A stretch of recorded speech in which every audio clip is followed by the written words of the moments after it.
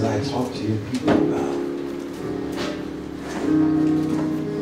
Somewhere in the midst of hours, God stepped in and said, tell my people, get ready for the new.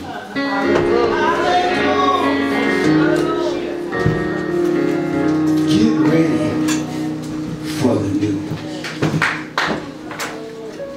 Now, not even part of the message, but when I think about getting ready for the new, I tell folk you need to clean out your closet. The closet is packed with stuff. You have no room to expand for new. Probably 30% of the stuff that's in most of our closets you don't wear anyway. You might need to go bless somebody else with that good stuff that you don't wear because you got grown at you, whether physically or mentally, you just don't like it anymore. But sometimes we hold on to things because, you know, well, I bought that, I paid for that, well, you know, this is good stuff. It might be good, and thank God it is good, but you know what? You need to get rid of that to get ready for the new.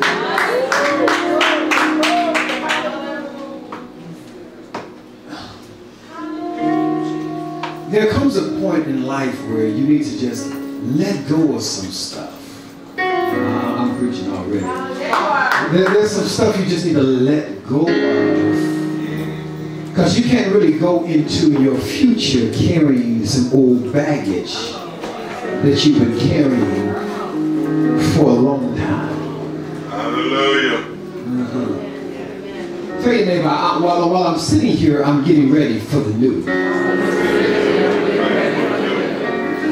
You might not realize it, but I'm processing information right now, figuring out what things I need to let go of, and what things I need to get rid of, and what things I need to be released to somebody else, and what things I need to release myself of, because I'm getting ready for the new. Hallelujah. Today is the first day of December, the first day of the last month of the year, and you need to get ready to let go of some stuff. There ought not to be some things that ought to carry over with you. Not another week. Not another month. Not another week. Yes, right. Yes, sir. Yes, sir. Hallelujah. Isn't it amazing? Not so really amazing, but have you ever asked yourself the reason why the garbage man comes by every week?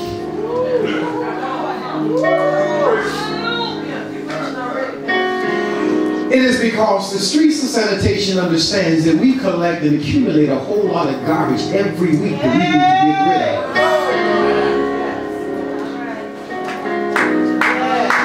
Can I suggest to you that not only does he come every week, he comes on schedule. You don't generally have to try to scratch your head and figure out when the garbage man is coming. You know when he's coming. So you can prepare the trash in advance. There are some things the devil has placed in your life. You need to tell that old joker, I'm preparing my garbage for Thursday. I'm bagging up this mess for Thursday. I'm not even going to let it stay in my house. I'm going to take it to the curb. My garbage can sits on the side of my house, outside of my house. I'm getting this junk out today for Thursday. Tell your neighbor for Thursday. For Thursday. I hope y'all know when y'all garbage pickup is. Mine is Thursday. I'm getting ready for the new. Hallelujah. I don't want to have, I'm trying to say, I don't want to have an old mindset going into something I need to think differently about. I'm preparing for the new. Tell your neighbor, get ready. Get ready. We switch. Can you go back to love? Okay, that's fine. I did that.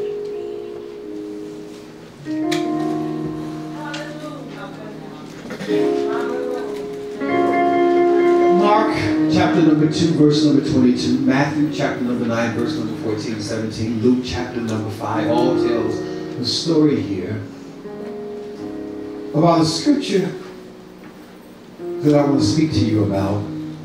in preparation for the new. It says, and no one pours new wine into old wineskins. Otherwise, the wine will burst the skins, and both the wine and the wineskins will be ruined. No, they pour new wine into new wineskins.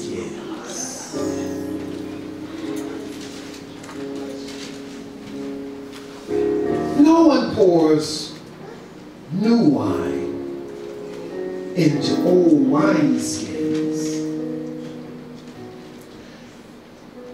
lest the wine, the new wine, bust the old wineskins, and you lose both the wine and the skin. So you pour new wine into a new wineskin. Tell your neighbor, I gotta get some new skin.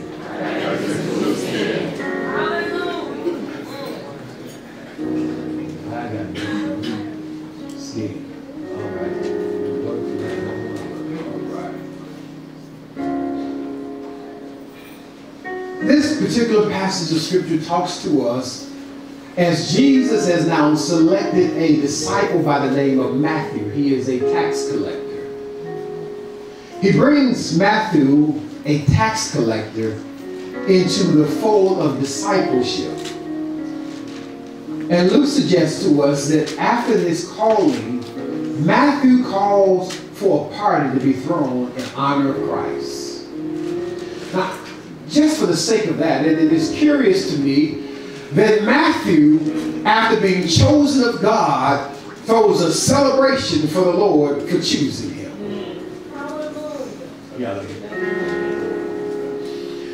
A tax collector understands that he had no right to come to be chosen by the Lord because of his assignment and position naturally. But yet, because he chose him, he said it's time to throw a party in your honor. Somebody here ought to just throw God a party every now and again because he chose you. Please understand, he could have chose thousands of other people better than you. But yet he chose. Was there anything about you that made God decide you were worthy to be chosen of him? Probably not. So he throws this great celebration, he throws this feast, he throws a party, and he invites all the affluent people in. He invites people of prominence. He invites people of religious positionings. He brings the Pharisees in. And so they begin to have this wonderful conversation at the party that Matthew has thrown because he was chosen of the Lord. And so the Pharisees begin to now erupt in a question to Jesus about his disciples. And he says to him, the disciples of John, they fast. But yet your disciples, they don't fast. Why is it that your disciples don't fast and the disciples of John fast? What is really going on? And so Jesus recognizes, how many of you talk with folk and they ask questions and you realize the question they asked was really not what was really on their mind? You might know about like that. Then you can engage them in a conversation and they throw out little things here, but that's not what they really want to talk about. So Jesus recognized the conversation here really is not about my disciples fasting.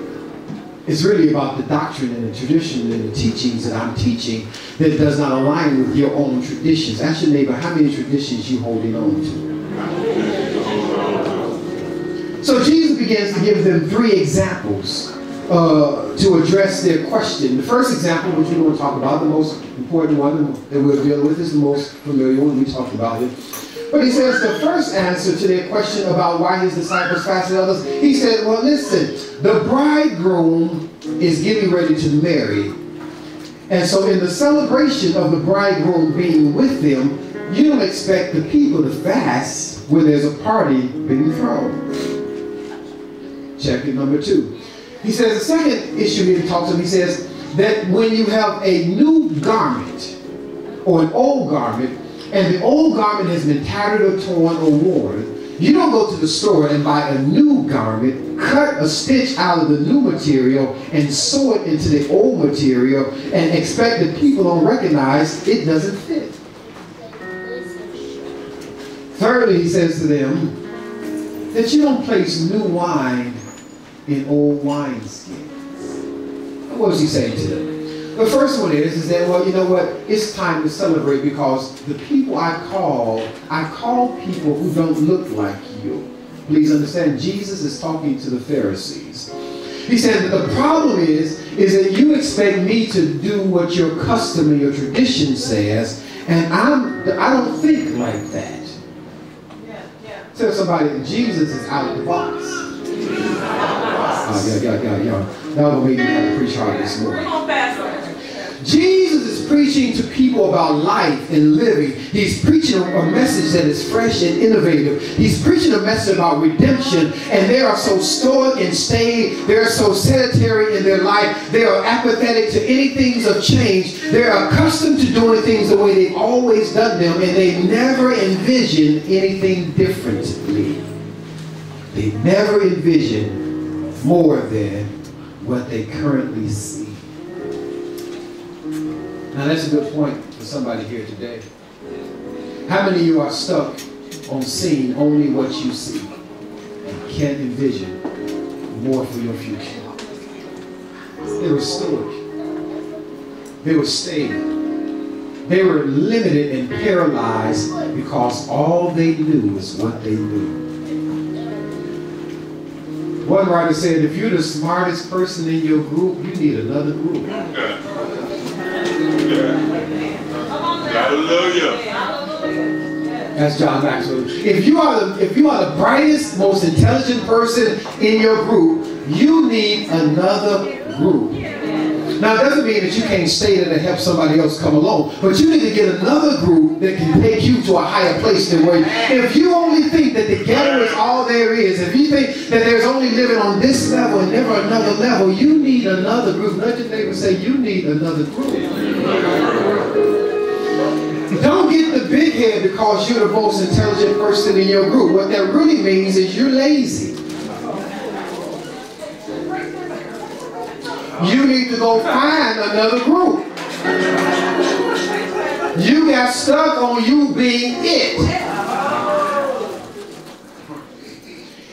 You know why people stay in groups like that by themselves is because it does something for their own little ego. I don't want to talk about nobody, but they're kind of small-minded, and so they stay in a place that's comfortable for them because it feeds my ego. It makes me feel I'm all right. No. If you ever want to really grow and become who you really are scheduled to be, designed to be, you need to get in a group that's going to expand your... You need to get around somebody else who's going to challenge you to do better than what you have been doing all...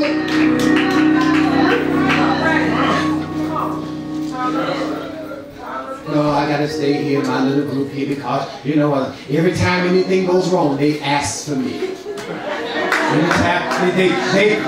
They just worship the ground I walk on because I got all the answers. Hold you. Jesus, on the other hand, Jesus had a different mentality. Jesus' mentality was as such that says, you know what? I approach things differently. I expect differently. I think different than you think. I want folk who don't look like you, act like you, think like you, walk like you. I'm looking for folk who are outside of the box. I'm looking for folk who are not already ascribed and aspire to a certain level. I'm looking for folk who you say are worthless, useless. Jesus said, I'm looking for a few radical people. Today the Lord sent me here to tell you, as you're preparing for a new day, as you prepare for the new, you got to get radical first. Lord, that was only 3 people heard that. You got to get radical. You can never be a trailblazer and not be radical. You can never bring real change and not be radical. You got to get radical in your approach, radical in your thoughts, radicals in your ways, and radical in your behavior. I know I'm messing up here, Lord Jesus. Y'all done got so kind. You got to get a radicalness about yourself that says, you know what, I'm a risk taker and I'm daring. Hallelujah. God shows up in His most supreme manners in the places of where we are uncomfortable. Yes.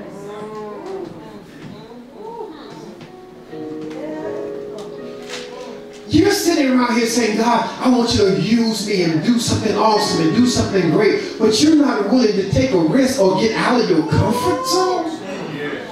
What big challenge is it for God to do something when you're comfortable? Hallelujah.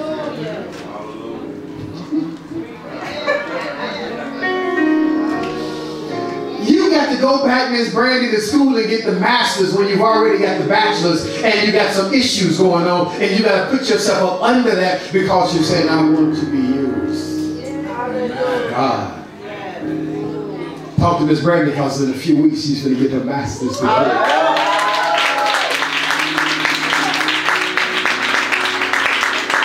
But you got to understand that when she talked about it this morning, she said that most people don't even understand that she cannot hear. Come on. And so she had to get out of her comfortable place. She could have very easily said, well, you know, because I can't hear, and because I'm having trouble with my vision, check it out now, having difficult with her eyes and can't hear. She's reading my lips right now. That's the reason I adjust some things here so that I can make sure we feed a little bit of everybody. But right now, she's reading my lips. She can't hear what I'm saying. So can you imagine going to school and listening to a lecturer, a professor, and she's got to now deal with all the issues of making sure that she reads his lips correctly? Yes. And please understand that not everybody speaks clearly. And if you're a male, you speak worse than females. Most men are not as clear speaking as, I'm sorry, what you say? So here she is putting herself out there in a place of uncomfortableness, stepping away from her comfort zone because she dare believes that she can go to school with 2 challenges against her and still get her degree.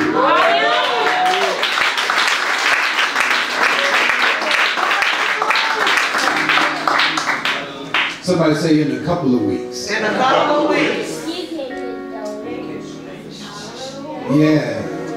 I might as well stay there since I'm there. Sister Angel's not here, man. Sister Angel in a few months graduates with her doctorate.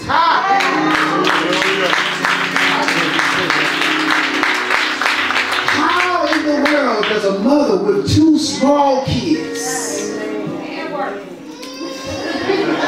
I'm so glad you're going to help me preach this morning. You see the time. And work. 4 times. Y'all know Kennedy and Chelsea, don't y'all? Say no more. And yet, she works. Oftentimes, she runs with her grandmother, my mother, to her doctor's appointments regularly. And how many of y'all kids have she babysat, taken in, commute around, and do everything else with? On a regular, continuous basis, and yet she still goes to school. And what's Caleb too? And she's completing her dissertation, and in a couple of months, she'll be Dr. Angel Brooks.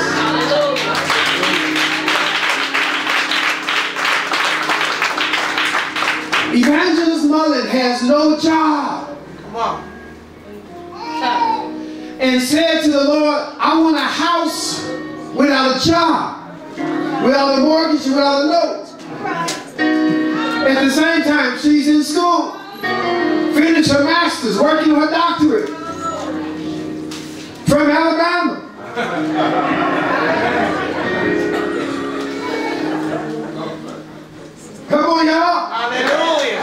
And some of us sitting around and talking about, I can't go back to school. Why not, ladies? I'm sorry. Excuse me, that was me being out here. I'm sorry, forgive me. If you want to find the greatness of God, step outside of your places of comfort. You will never experience how great God is as long as you stay in your place of comfort. Your little comfort zone minimizes God.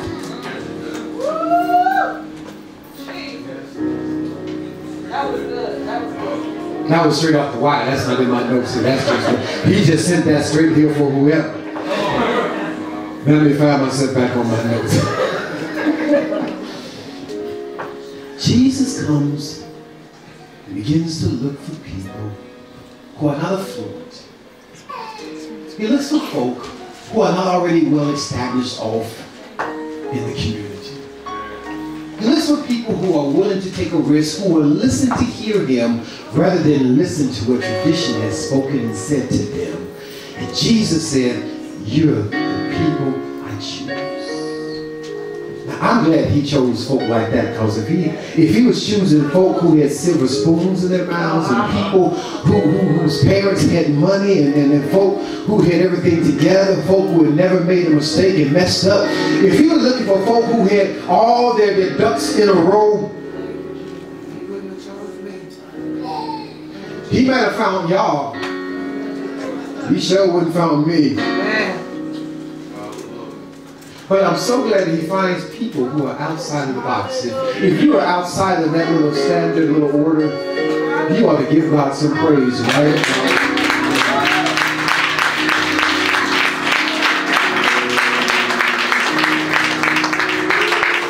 You see, with the Lord, it didn't matter what your aristocracy was, it didn't matter what your pedigree was, it didn't matter what your repute was, it didn't matter what your father was, it didn't matter what your family was, it didn't matter about any of those things. All he says, I want you to come to me, all you who are laboring and are heavy laden, and I will give you rest. Without money, come by and take wine and drink of the milk that flows freely. Without cost, without expense, I paid it all. All you have to do is freely come and freely receive. Who wouldn't come and accept something so awesome? I'll tell you who won't come. Folk who are still stuck on this is how it has to be done. I'm so glad Victoria's living is not like a whole lot of I'm so glad Victoria's living is not like some. I'm so glad Victoria's living is just different than I'm so glad that it's just who it is. I'm so glad Victoria's living is just victorious living church of God. The problem is that if we ever get the mindset that we have to have pipe organs and standard platforms and traditional music.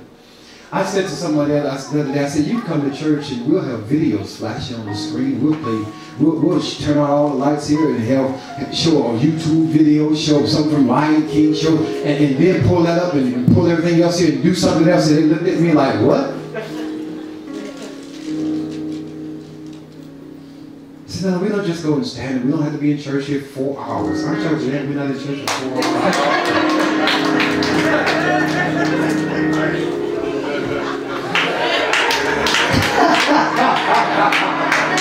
Oh, Jesus. I can't even play with that one and say, let's see what we can do. I can't, Lord, help us. They looked at me like I was crazy. You mean you don't have a whole lot of evening service, a long service? No, we don't do all that. We come to church, we have church. It's about an hour and a half, hour 15 minutes. We come, we praise the Lord, shout, rejoice, go home. Hallelujah. Have a good time. And God is in the building, answering prayer and working miracles. Hallelujah. God comes looking for folk who have been poor, naked, and destitute. He says, I want you to come, not because you're rich, not because you're poor, not because you're black, not because you're white, not because you're Jew, not because you're Gentile. I call you to come because I choose people sometimes just because they're different. Wow. Anybody in here different? Hallelujah. I got Hallelujah. about 4 hands, so the rest of y'all cookie cutter. I need to put a big mirror up here so y'all can see you, because you're not the same. Different. And it's okay to be different. And please, look at the person next to you and say, don't try to make me you. Different. It's all right to be different. It is a new day and it is a new season. Hallelujah. It is a new day. It is a new season. I don't care what nobody tells me. It is a new day. It is a new season. There's something that's already shifted. Before our calendar flips over into another year, God is already there. It is a new day. It is a new season. Say it with me. It's a new season. Now, if you believe it,